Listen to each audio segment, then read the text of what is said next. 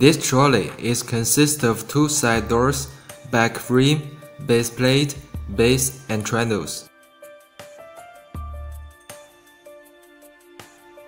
This road container is mainly used for goods turnover in warehouses, workshops, factories, and large shopping malls, as well as recyclable onboard delivery between different regions. The base is designed to A-frame, and the base is fastened to the side doors while in usage. This design makes the trolley have stable structure and good carrying capacity. The road container is nestable when it is empty folded. The folded space occupies only 30% of the space when it is unrolled, which is convenient for transportation. The trolley stands firmly after folding and does not affect pushing one single or multiple stacks.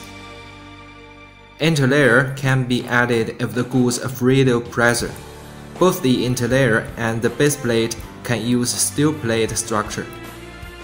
A front door can be added for goods which may have the risk of falling down.